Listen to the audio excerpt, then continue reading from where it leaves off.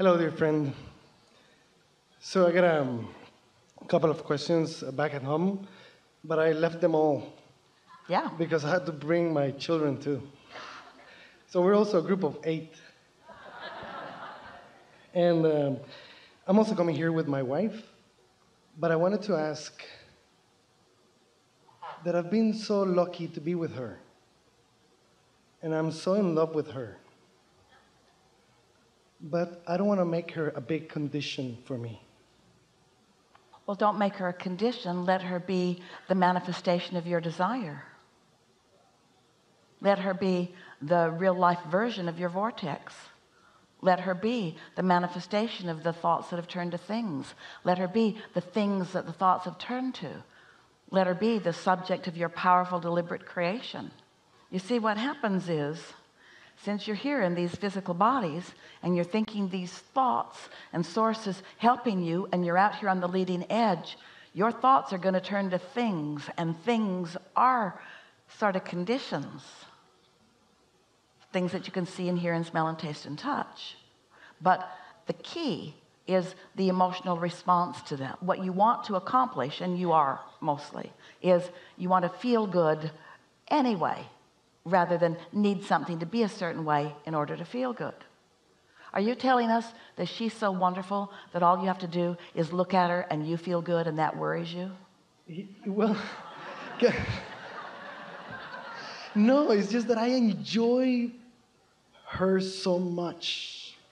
Well, And the time we've been together, everything, I just love her so much.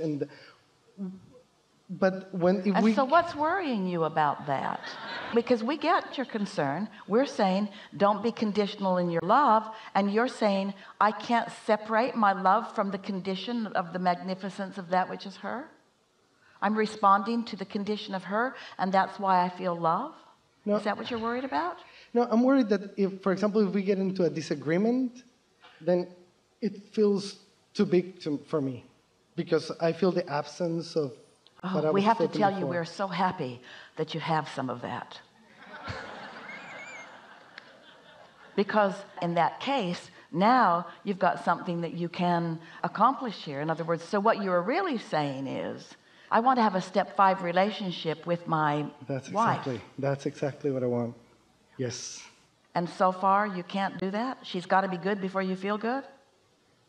She's got to be just right before you feel good? She's got to agree with you before you feel good? Well, there are some subjects maybe that takes me off the vortex with her, maybe. We were going to say something sort of snarky to you. What's that got to do with her?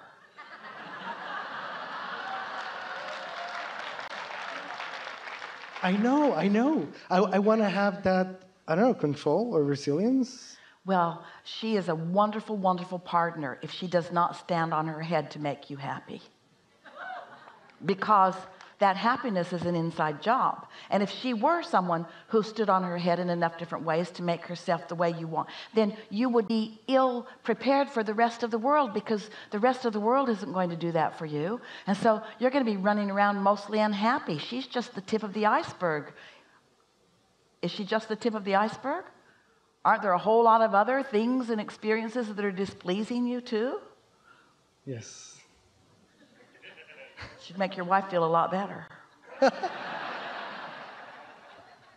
So now what are you saying to us? Are you saying you don't want to live conditionally at all? You want to find connection regardless of what's going on. Well, that's what true alignment is. That's what focus is. But you got to warm up to it. In other words, you can't have practiced thoughts of discontent for a while on a number of different subjects and all of a sudden feel satisfied. But you can find something that's easy to feel satisfied about and isolate for yourself the feeling of it.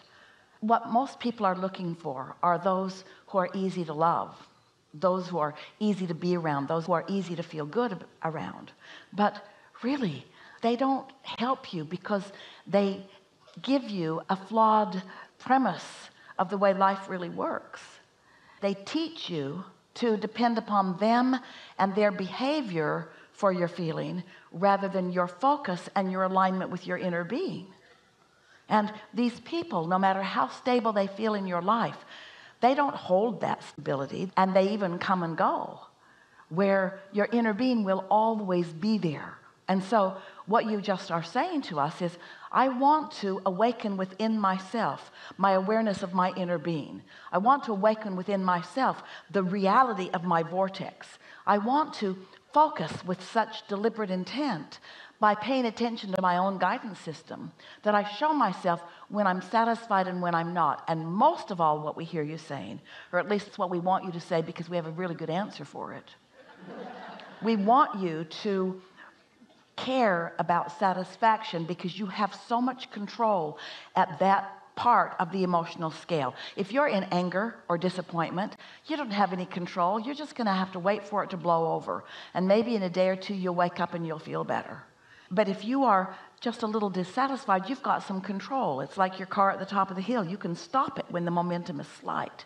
So that's what you want to do. You want to start looking for those opportunities when you're just mildly dissatisfied to find satisfaction. You just want to show yourself that you have that ability. And here's the big piece for you, for everyone. We've written so many processes and taught it over so much time about how to move up the emotional scale, how revenge feels so much better than despair because there's some control in it.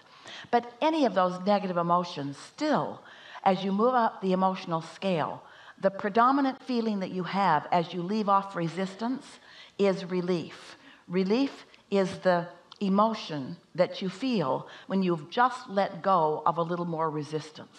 Well, once you relieve resistance and relieve resistance and release it and feel relief and release it, you get to this place where you're barely dissatisfied. And the release of resistance between dissatisfied and satisfied is so slight, it's almost not noticeable.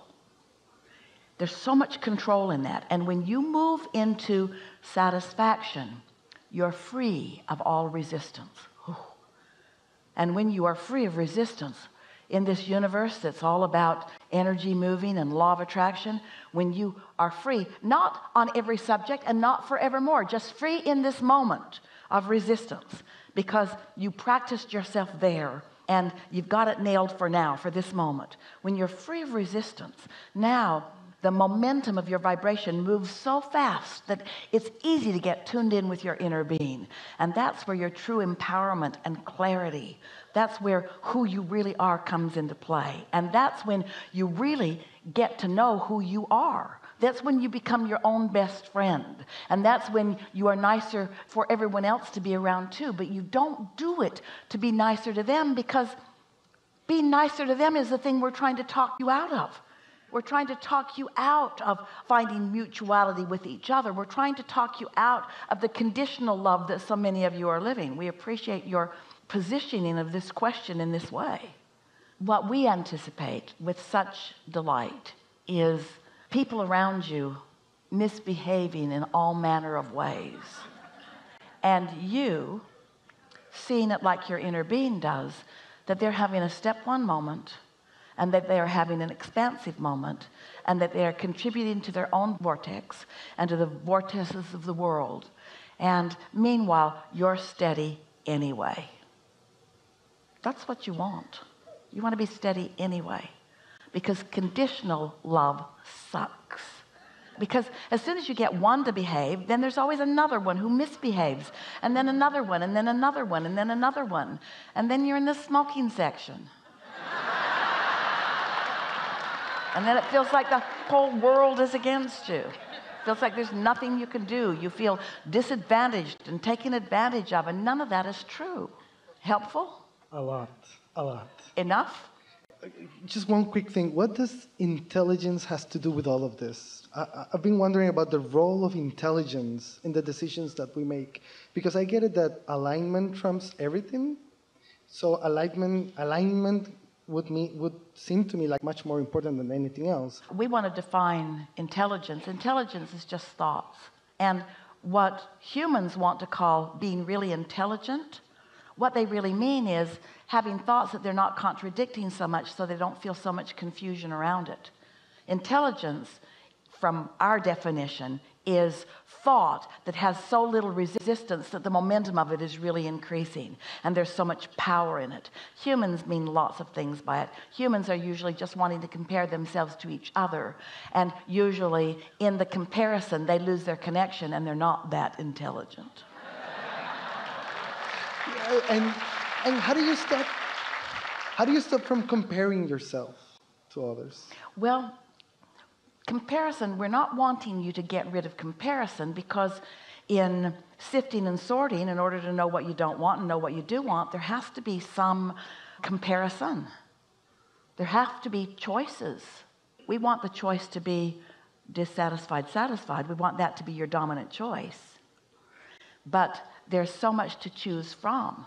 We just want you to choose what you do want rather than putting the emphasis on the choices that you don't make.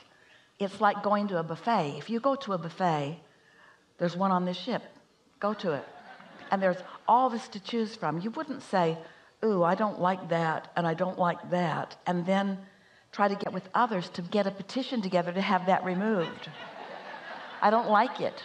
Well, don't put it on your plate, but it might get on my plate. Someone might accidentally get some of it on my plate. It won't get on your plate if you don't put it on your plate, but it's so near.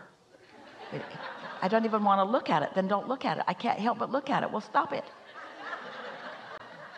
Choose what you want and put what you want on your plate. Choices are really, really wonderful, but so many people don't understand their own empowerment, and they believe that there are things out to get them, like smoke.